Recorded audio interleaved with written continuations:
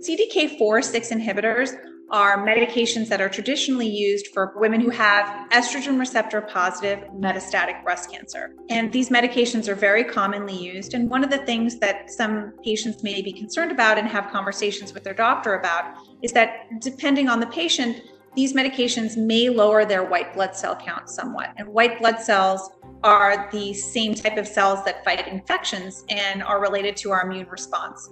And so whether patients should remain on these is really a conversation that they should be having with their doctor. In some instances, patients may have been on them for years and have no significant lowering of their white blood cell count, and their physician may be very comfortable keeping them on those medications, and particularly if they're in an area where they're not as concerned about COVID. In some instances, patients may be very newly diagnosed with metastatic breast cancer, and we're not sure of the exact dose that they should be on.